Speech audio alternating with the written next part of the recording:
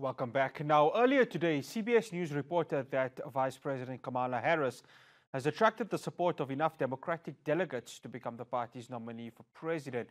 A survey by the Associated Press said Harris had received the endorsement of close to 2,000 delegates needed to win the nomination in the first round of voting. Now, this comes, of course, 48 hours after Joe Biden had announced that he will be stepping down from the presidential race. A lot of the discussion, of course, is down to many people who had advised him to maybe step down, given a disastrous debate that he had with another presidential nominee, that is Donald Trump. Joining us now, I'd like to welcome Dr. Bob Wekesa, who is the director of the Wits University African Centre for the Study of the United States. Dr. Wekesa, good evening. Thank you so much for joining us. Thank you very much, and looking forward. No, it's an absolute pleasure. Dr. Wekesa, let's start off, of course, with that debate that happened in June. That was kind of like the seal of approval for Joe Biden to say, well, enough is enough, because it was really an embarrassing moment for him on that day, wasn't it? No, exactly so. In fact, it was just a culmination of concerns about his age that had been building up over the months. Even though he had been endorsed as the nominee of the party, there had been whispers around his age, turning out to be the oldest president in office, and was going to be even far older than stretching that record, in fact. In fact, these issues were even raised in the 2019 campaign.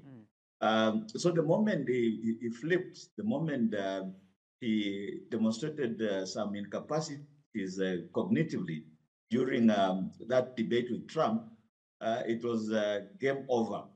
I think now his opponents who had, kind of stepped back from criticizing him because of his incumbency or giving him a chance, saw an opportunity to shove in, to come in more strongly and, demand that he resigns. And of course, he stayed adamant.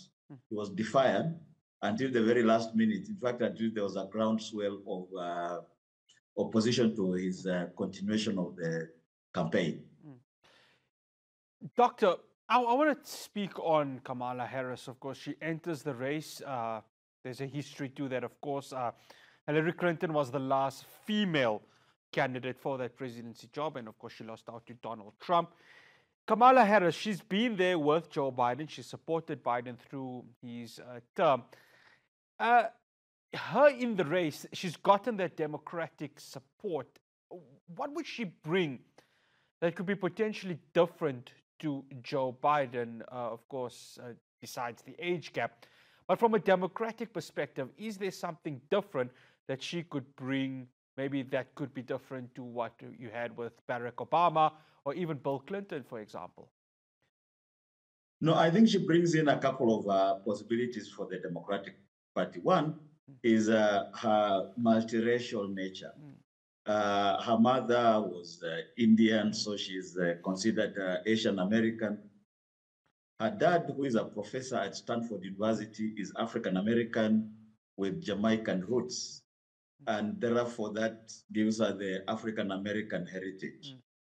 The US being a country of multiracial, diasporic communities, we have Latinos, Americans of Chinese or Indian or Vietnamese heritage, lots of immigrants from the African continent, from Europe, from just around the world.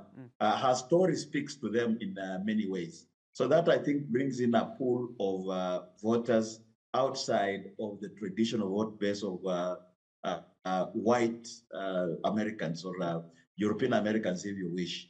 I think that's one major, point that she starts from almost the same respect as Obama to some extent, although in fact much wider, because Obama was just considered African American, but she has both Indian, therefore Asian lineage as well as Africa, which is why I think she's being referred to as first black woman presidential candidate, which Clinton didn't quite have. The second thing we must remember that Clinton Hillary Clinton was campaigning in 2016 after 10 years of the Barack Obama administration. And usually in American politics, the populace or the electorate gets tired of one party, at least after 10 years. They want change to see what else can happen, fresh ideas. And I think that's why Trump, with his being comparative, being no holds barred, seemed to have an advantage in 2016, even though Hillary Clinton will have promised bringing on the women vote. But at least for now, Kamala brings in the gender perspective, a woman at a time when there are quite some serious issues around reproductive health issues, sex, and women issues to do with abortion, for example. The Republican Party under Trump and other bigwigs within the party are anti-abortion, whereas Democrats support that. Many women kind of seem inclined towards that whole idea of having rights over their bodies and things like that. So, I mean, this is the nature of American politics. And therefore, you imagine that she will actually also attract quite some major gender-based women vote. I think lastly, one can actually look at the moderates within the party, although she's considered liberal, but clearly she's shifting even from just her early speeches towards the center. Therefore, rather than being extreme left, and getting into a centrist position will actually appeal to moderates, which will then steal the vote from those who are inclined towards Trump, thinking that the Democratic Party had swung too far to the left. So I'll say those are the kinds of, in terms of real numbers at the ballot, this is what you'll bring on board. Dr. Wekesa, the talk is that Trump may not be great for Africa. We know during his term as president, the relationship with the continent was really lopsided. It was really something where, the African leaders really struggled to communicate with him. Some may say this could be different with Harris, given that, of course, there is a sense of African roots within her. No, certainly. I think there's no question about it. Trump, in fact, Trump will be bad for Africa, but not just Africa, for the rest of the world, for the Chinese, for the Indians, for the Europeans, based on the fact that I think Trump has never abandoned the idea of make America great again. In fact, that's the campaign branding up to this point in time. And that is based on the ideology of America remaining the superpower, the only superpower, a great power, far, heads and shoulders above the rest of the world. Africa, therefore, falls far below the radar on the pecking order, on the American agenda. I think the battle for Trump would be to try and negotiate with the Chinese or, start a trade war as it did with them, to demand that Europeans pay their dues within the North Atlantic Treaty Organization, NATO, to kind of go soft on Russia and Ukraine. In those circumstances, Africa does not feature much. So Kamala Harris will then portend much better, if nothing else, because Trump will be quite on the extreme side in terms of neglecting relations with the African continent. But even more important, apart from her roots, the fact is that Kamala Harris is being seen as carrying the legacy of Biden. Biden did quite well on the African front.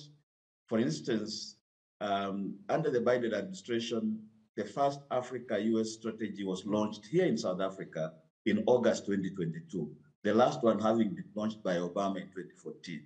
In 2022, Obama did the US-Africa Leaders Summit, becoming one of the first in almost a decade.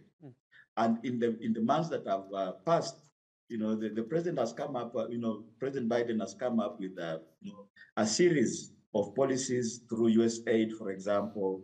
He has established the President's Advisory Council on African Diaspora Engagement. He has appointed the highest number of African Americans who have an affinity with the continent into key positions. I think we've seen a lot of US officials, visit the continent and try to chart relations and so forth. So I think under Kamala Harris, if we continued with, the legacy of Biden, it will augur far better for the continent, which does not necessarily translate to taking care of African interests entirely. Yeah, of course, a big question will be with regards to AGOA. Unfortunately, Bob Wekesa, we are out of time. Thank you so much for joining us here on News in Focus on Hilaal TV. Much appreciated.